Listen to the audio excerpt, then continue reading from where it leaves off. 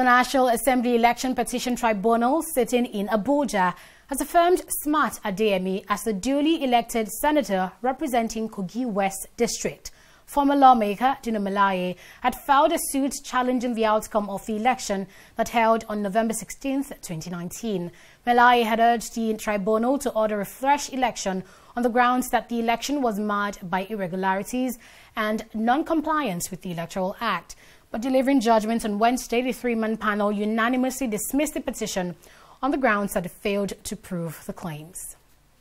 The court, after going through the records of witnesses that came before it and all the written address filed by counsels, found that the petition was not proved by credible witnesses and therefore dismissed the petition.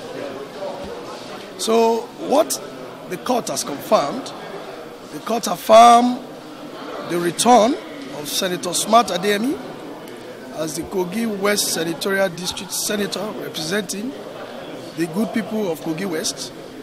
And the court also, in their wisdom, said that the petition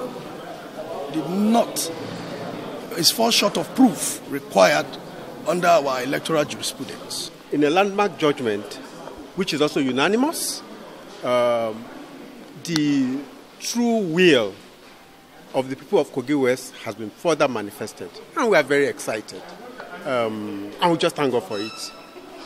We will appeal that our brother Senator Dino Melaye should just let peace reign and join us in building Kogi West. This has further solidified the decision made by the people of Kogi West Senatorial District.